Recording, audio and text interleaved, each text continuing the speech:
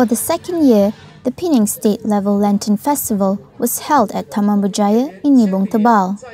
Once again, the week-long event from September 21st till September 27th attracted people from all racial backgrounds and became an avenue to understand more on Chinese customs and culture. Various programs and activities were lined up for the event, including lantern parade, lantern making workshop, lanterns riddle, singing competition, drawing and colouring contests, traditional games display, and Chinese cultural performances. This time, about 1,600 people took part in a fun run as well. Penang Chief Minister Lim Guan An closed the event.